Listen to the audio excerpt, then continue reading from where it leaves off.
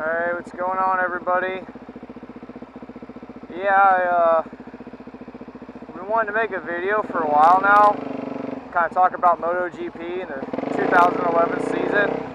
I'm a pretty big fan of it. I have been for a few years now, and I didn't really want to make one like this. It kind of sucks, but I guess I want to talk about Marco Simoncelli.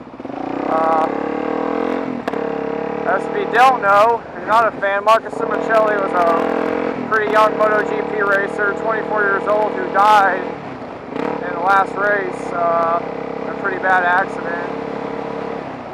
Basically, you can see the accident if you want to look it up. I really don't want to see it again. It's pretty hard to watch. Basically, though, what happens is he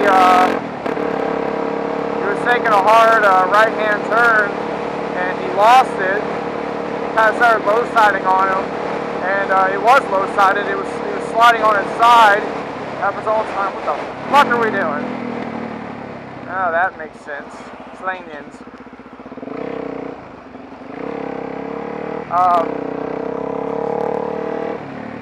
But yeah, he was low-siding. I'm just gonna go in here. Fucking traffic sucks. And he did what you're supposed to do. He tried his damnedest to save it. He was sliding on his knee and his elbow.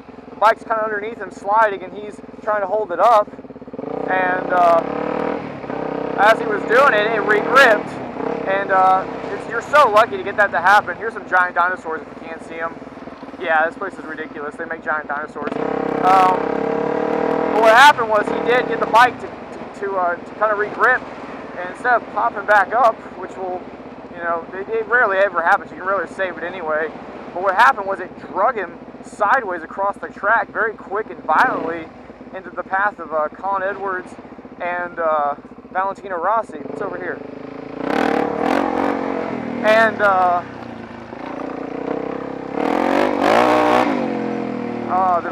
result was it was just bad. I mean, fucking Colin Edwards like hit him like square in the back, man. I mean, you just seen fucking bikes and people go tumbling.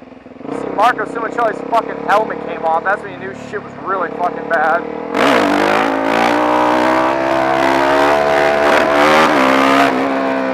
And basically, it was just a fucking horrible wreck. I had the red flag the race, of course, because he's lying unconscious on the track. And they fucking ended up canceling the whole race. I mean, everyone gets back. Hayden, I think they said, just dislocated his shoulder. And we'll probably be okay. I mean, he might not hit the last race of the season now because of that. And, what's his name? Valentino Rossi, he didn't even go, like, he went off track, but he didn't actually wreck. He just went off. But man, he was looking back. I mean, he knew it was bad. He grabbed his helmet, was just kind of shaking his head, you know.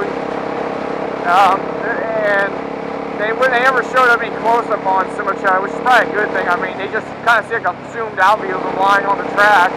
You know, this is live. I mean, if it wasn't live, they probably would have even edited to not even show that much. And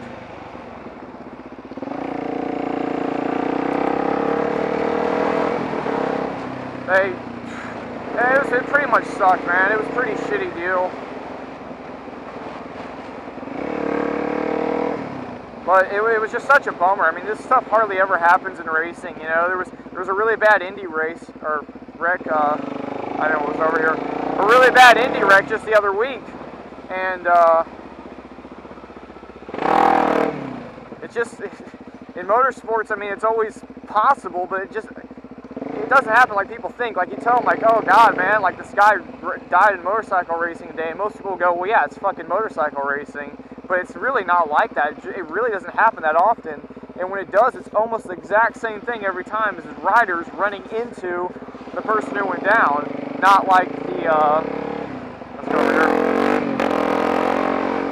Not like they're hitting anything else.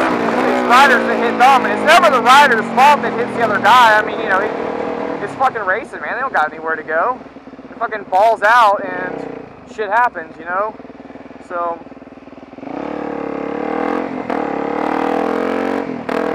it definitely sucked ass. got to really be shitty for Valentino Rossi. He's an Italian, so is Simoncelli, and they've almost like Valentino Rossi almost basically been treating him like a younger brother, Simoncelli. He'd be giving him advice and stuff, and they'd be hanging out, and a lot of people would say, oh, he's going to be like the next Rossi. I don't know if he's going to be the next Rossi, but I definitely believe he could have been a world champ in his time. And in fact, next year he was going to go from the satellite Honda to the full ride factory Honda. If you don't know, that means the factory Hondas, they always all their effort balls out, best put in bike, and the satellite bike is kind of like their hand-me-down bike, if you will. So, he was super competitive with that bike. Again, he was faster than factory Honda riders sometimes. So, he definitely deserved his chance on the factory machine. That's why I really do believe the way he rode, he would have a good chance at being world champ. But man, ever since I first watched him, like the first time I ever really saw him was back in 08 and 250. And that's the year he won the whole championship when he was in 250 that year. 250 doesn't exist anymore. It's Moto 2 now, which is like 600cc 4-strokes. But back when it existed, yeah, I think he even got second in 09, his last year in there. It was 2010 when he went to the Premier class. And dude, he's just crazy to watch, dude. He's pretty freaking tall. Most of the Italian guys, like Spaniards and stuff, they're just like them. They're short, they're kind of shorter guys. Not like little guys, but they're not big people. And this dude had to be over 6 foot, and he rode kind of like the Americans did, being a bigger guy. He kind of muscled the bike over. He rode it aggressive as hell, man. He was just balls out all the time. He put all his effort into it, man. I don't even think he knew what a warm-up lap was sometimes. But it was real funny too. He has this huge orange afro on his head, so on top of being like really tall for a MotoGP racer, he's got this huge afro that has to add like another 6-7 inches on top of his head. So anytime you would see a picture of all the riders, they'd have to put him in the back middle, because if they put him anywhere else, he'd be covering someone up or drawing the entire shot, attention of the shot to the side. So he was definitely one funny looking guy. He was hilarious just in interviews and everything else. He was very lighthearted guy,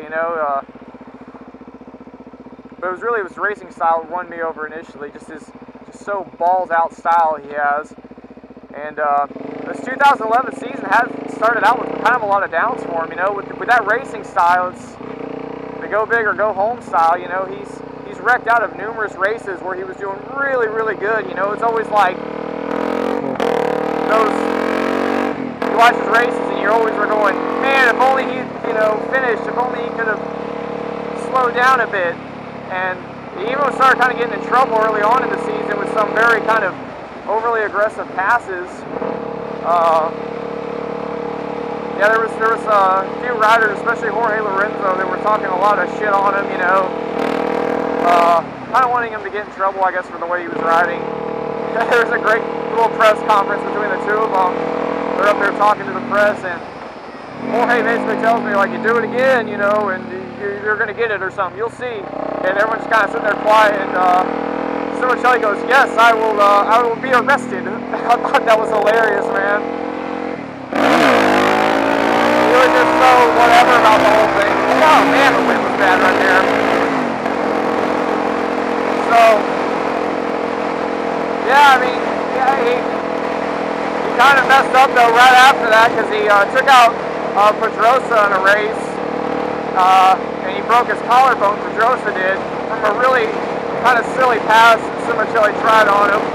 Didn't work out. And, yeah, race officials apparently had to talk to him afterwards, and I think they kind of scolded him, a little slap on the wrist. But he really seemed to start turning things around not long after that. Valentino Rossi, like I said, was sort of like a mentor to him, kind of. I think he said he talked to him as well, and kind of let him know what was going on with that. Not that that was kind of a ridiculous move he made. after that, he kind of started turning things around, and he's been doing really, really good lately.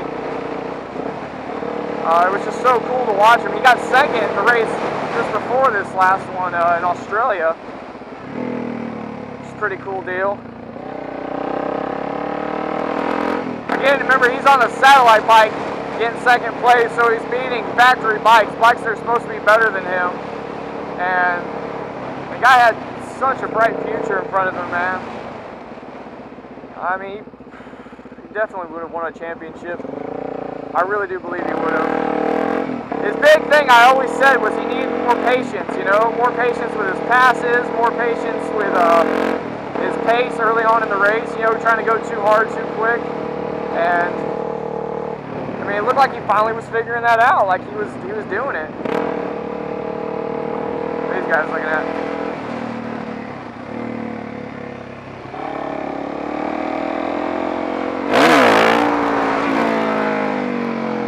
But yeah, I mean, well, he was definitely a good guy to watch. He was one of the most entertaining guys. Yeah, I rewatched the race right before the accident, and it's kind of crazy. It's like for the only 2 laps they ran, like they were talking about Simoncelli like 90% of the time, you know, and it's sort of a proud way of, you know, they were kind of the guys on the, at least on Speed Channel where I watched it on, which I'm thinking they're like the guys that do it for the British, whatever TV over there airs it too. They use the same commentators, but they just were talking about Simoncelli this, Simoncelli that, and this road is closed. I don't give a damn. It's just super shame, like I said, to see him go. It kind of just sickened you a bit when you found out what happened.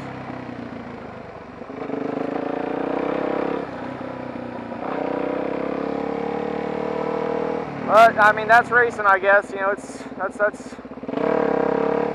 that's always the possibility with any kind of motorsport. You know, you can follow your favorite football team and watch the quarterback grow and from college on up, and really get to start, you know, being a big fan of such and such quarterback. And you might. Oh, don't run out in front of me, doggy. You might in your life see that quarterback, you know, break his knee or something in some horrible way and never get to play again, and, you know, heaven forbid, but I mean, that's about the worst you'll probably see. Maybe a couple bad concussions, but I mean, death is certainly possible, but it's so unlikely. But in motorsports racing, it's